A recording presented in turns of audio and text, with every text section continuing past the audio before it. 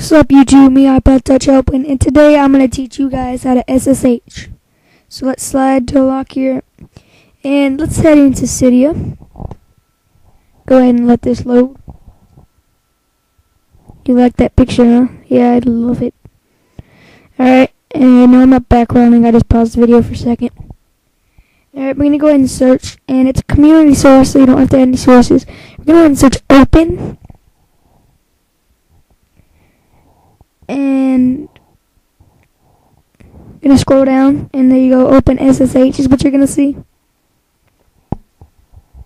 Go ahead and click on that.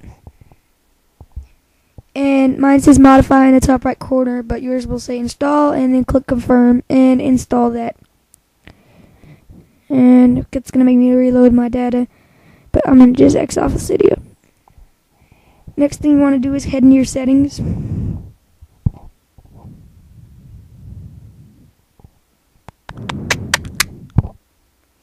Go ahead and scroll down to General.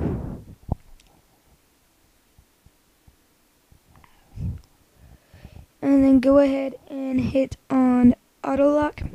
And it should be set to a minute or 2 minutes. Go ahead and click on Never. Alright, go ahead and back out. So once you've done that, we're going to go ahead and head into the computer. So let's go ahead and do that.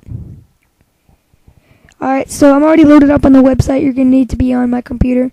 So you're going to click on download, but it should already be on the download for what I've got for you guys. And you see under here, downloads WinSCP 4.2.9. And you're going to click on installation package here, and it's going to bring you this website. Go ahead and download it, but I've already done it. You see, you're going to see WinSCP right there. I'm going to go ahead and click in it. Wait for it to load, and here's my iPod. Remember, you want to keep that iPod open. You don't want to lock it.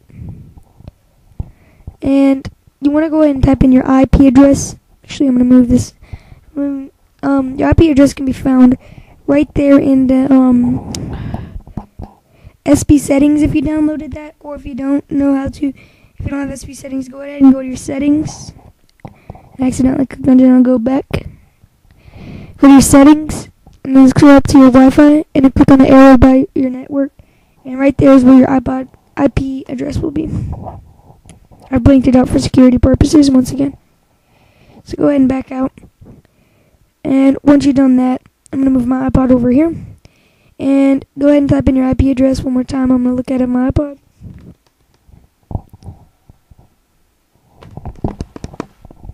So there it is right there. So I'm going to type it in. There it is. It's in. Your username is going to be root, R-O-O-T, and your password's Alpine. No, this is not my login. This is for everybody. Hit on login, and it's going to search for the host and all that, and then wait a second for it to pop up. Bam, there you are. So here's what it looks like, and you see on your left side, this is going to be all your computer's files. On the right side of this program, or the lines in the middle, this is going to be your iPod's directory.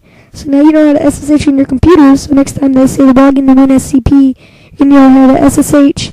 You're going to know where to go. They're going to tell you the folders and all that, and you're going to know how to get in. So that's a video on how to SSH.